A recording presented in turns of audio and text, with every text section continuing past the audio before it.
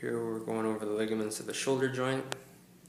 We'll start off with the trapezoid ligament, which is number 11 here. That is the ligament that extends from the clavicle down to the coracoid process of the scapula.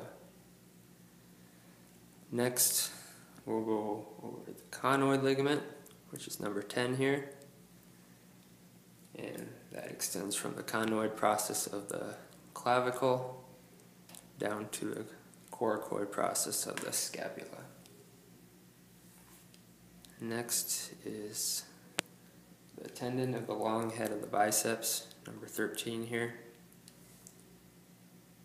And then we have the transverse scapular ligament, which is going to be on the posterior side. That extends across the suprascapular notch. And we have the coracoacromial ligament. That is number 9 here. That goes from the coracoid process to the acromial process of the scapula.